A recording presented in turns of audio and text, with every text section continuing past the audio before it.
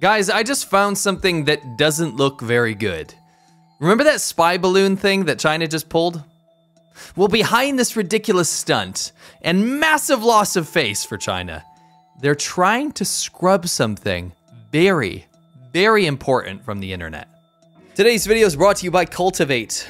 Do you guys hate when you're on Amazon, you're looking around for stuff and all you see is just cheap knockoff products, all these ridiculous brand names? It's not even what you're looking for. It's just polluted with all of these really scammy products that you don't even want. Well, there's a reason for this. More than 50% of sellers on Amazon are actually based in China and don't pay taxes in the US or create jobs in the US. These sellers are actually overcharging compared to local alternatives, and that's why I love to use Cultivate.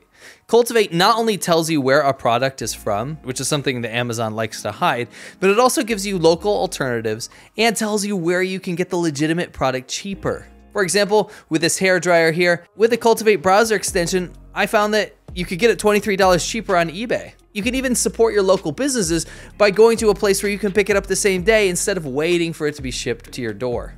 Not only are you going to find out where your products are being made and make smarter decisions on your purchases, you're actually going to earn free donations for the charity of your choice. Don't forget to go to wecultivate.us/Laowai. It's completely free, won't cost you a cent. Go down the description below, install the plugin, and make better purchases today. Quick rewind here in case you didn't know. China just flew a spy balloon over the USA. It was tracked, followed, and most likely not effective in what it was trying to accomplish, but there's so much more to it.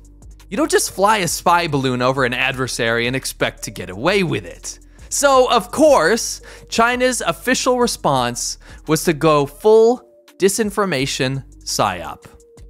If this was truly a mistake, like China was claiming, they would have tracked it in their own airspace and called up the USA diplomatically saying, hey, there's an errant balloon kind of flying over your airspace. Maybe you should do something about it. Sorry about that, won't happen again. But no, they denied it and allowed it to happen. Officially, they stated that it was a weather balloon. But in the background, the Chinese government had their disinformation brigade saying very different things. The first diversion tactic was, it's not a Chinese balloon. It could have been from anywhere. The USA flew the balloon to blame something ridiculous on China and further the US war machine. That was another angle.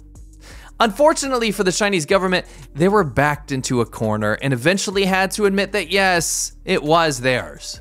But holy Lord, did their response actually shock me. It's very hard to shock me because I actually watch Chinese propaganda every single day to figure out what they're doing. But I had legitimately no idea that it was gonna pull this one. The new official narrative became, yes, it's a Chinese balloon, it's ours, but somehow it's your fault, the USA. I kid you not, it became this ridiculous narrative officially from the Chinese government that exposes the very reason that no one should be entertaining China anymore. Get caught flying a damn spy balloon in the airspace of another country, first deny, then fake that it's not yours, then say it's yours, but it's just a weather balloon, and then blame the victim for reacting to it. They literally said that because the US shot down the balloon, they reserve the right to take further action. That's like punching someone in the face, taking them to court for hurting your hand, and then telling them that if they don't let you punch them in the face more, they'll do something worse. This analogy will actually be pretty important later on in the video. But it gets even better.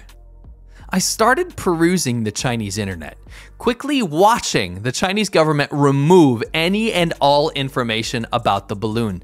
But before it did put out some official narratives from the state for people in China to consume. Why waste this glorious opportunity? The Chinese state said things like, the USA is so weak that they couldn't even shoot down the balloon if they tried. So, they're trying to blame China for this stunt, all the while they're hiding that their military is so weak they can't even shoot down an errant balloon. It was kind of amazing to see how the state put something out and then immediately the Chinese government shill brigade, working on behalf of the Chinese government, followed suit, parroting the same narrative. I'd love to put the Curb Your Enthusiasm music here, but it's copywritten. So instead, here's the Chinese government shill anthem. That means that even if the US side wanted to shoot it down, which is what most people are calling for, they wouldn't be able to do so.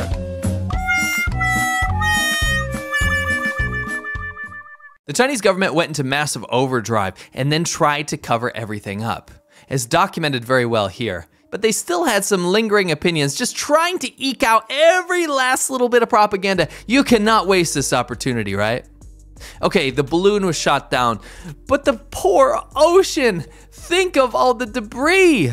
The Chinese government narrative literally had people going out there saying that if they shot down the balloon that there would be debris in the ocean. Bitch! China literally pumped megatons of artillery into the frickin' ocean when Nancy Pelosi visited Taiwan. It was so devastating to the ocean ecology that we named it Operation Fish Kill. Not to mention China's fleet of illegal fishing vessels that absolutely destroy all sea life to the point of extinction. It was truly a damn trip to watch the mental gymnastics coming out of the Chinese state after they flew a spy balloon over my country and then got caught. They committed an act of insane aggression and then got mad when the US dealt with it accordingly. But do you think it stops there? It doesn't. It's crazy. If China is saying that it's just a weather balloon, then why did they go crazy with such an official response? I mean, if it was just a private company flying a weather balloon, certainly you don't need your state media going out there making these ridiculous accusations. If it was just a weather balloon, China, then why, when I scour the Chinese internet, almost everything is gone? What are you trying to hide? China is scrubbing everything, but some very scary stuff slipped through the cracks. Remember the Chinese government was saying that this balloon was civilian and not military?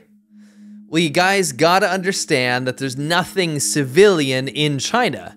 In fact, China adopted a policy called civilian-military fusion, and everything has potential military use. But most importantly, I need you to remember this phrase for later on in this information: civilian-military fusion. Keep this in mind as we reveal something potentially horrible here. Do you guys know Duke University? Well, a graduate student named Liu Ruopeng allegedly stole Duke research to create a billion-dollar Chinese company. He was suspected of spying while he was a Duke student and allegedly stole invisibility technology. In fact, the US Naval Institute covered this in great detail. All sources are below in the description. That's not a good start, right? Well, what if I told you that this ex-Duke student is actually a CCP party member, as evidenced here? And what if I told you that his company then proceeded to make metamaterials to be used in stealth applications? And next, what if I told you that this company, Guangchi, is often referred to in Chinese media as a military-civil fusion enterprise? Convenient, isn't it? The company is spearheading the establishment of Military Civil Fusion Innovation Center in Xiong'an New District, Baoding, Hebei Province. And its products are used in People's Liberation Army warplanes, naval systems, missiles, and anti-stealth radar systems. In fact, the company recently won a military contract to apply its metamaterials products on Chinese warships to enhance stealth capabilities. Now, what if I told you that this company developed a 40-meter diameter, 1-ton helium-filled balloon called Traveler, which soared twice as high as airliners can fly? This company took this balloon off from a Chinese-owned dairy farm in New Zealand in 2015. The launch into orbit of a Chinese near-space test flight from a New Zealand dairy farm was sealed in a deal between former Prime Minister Sir John Key of New Zealand and China's Xi Jinping in 2014. What if I told you that China was testing balloons to drop weapons payload delivery vehicles in 2018? They were bragging about it on state media, on CCTV. but they're all scrambling right now to delete any and all remnants of the story. Too bad the internet never forgets.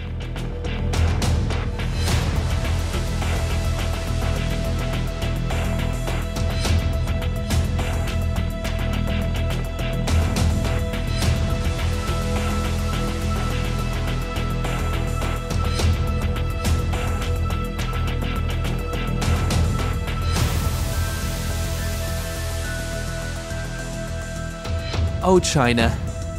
I'll read you this quote. Let's see if your misdirection weather balloon story holds any gas, so to speak. China's People's Liberation Army plans to use high-altitude balloons to counter long-range US drones for psychological warfare operations, in addition to intelligence gathering, a review of Chinese military and technical writings reveals. Beijing also reportedly test-fired a new hypersonic missile from a floating airship in 2018, highlighting the military's interest and multiple uses for lighter-than-air aircraft. Not only did China brag about being able to deploy psychological and very real material warfare via balloons, they shot down a foreign balloon in their propaganda before. Literally, if you go back and look, China was putting out propaganda about how their ability is so amazing that they can shoot down foreign balloons that fly over their country. They've already done this. So they bluster and yell and they whine that it was unfair that the US shot their balloon in their own territory, but they literally run propaganda campaigns about shooting down balloons. This is truly insane shit. The next stage of propaganda from China is gonna be the partisan division. I've already seen it happen. They love this new little trick they learned. Somehow they'll try to make both the Democrats and Republicans think that this is their own fault. That it's not the fault of China, that, damn country that flew the balloon.